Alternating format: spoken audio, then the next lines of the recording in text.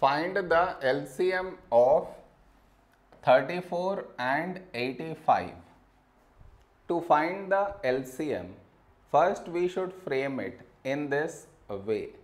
See, that is 34, 85.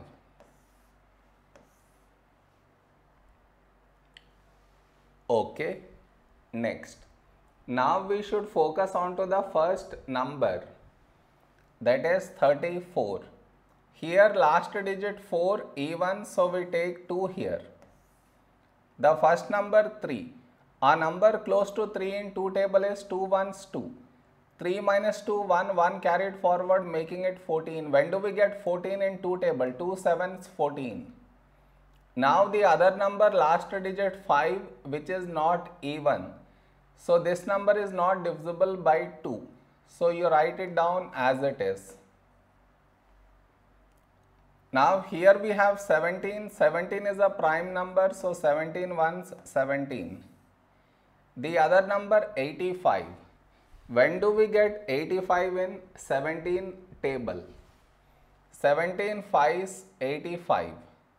We got 1 here, so focus on to the other number, that is 5.